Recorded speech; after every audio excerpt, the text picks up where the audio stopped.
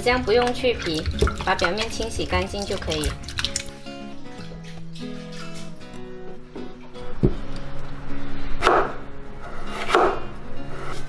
把子姜切成薄片，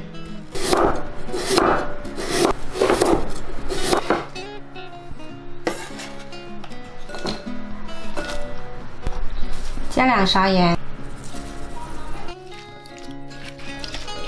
腌制15分钟。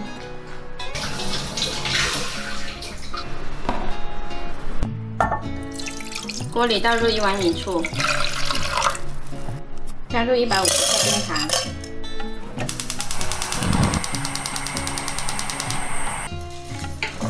开小火把冰糖熬融。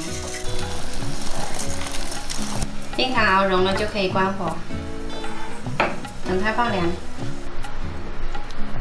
拿一个干净的罐子，把腌过的姜挤掉水，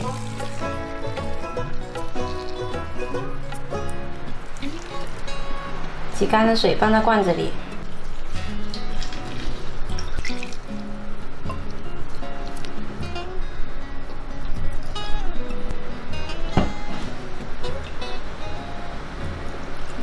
放凉的醋直接倒到姜里面，没过姜就可以。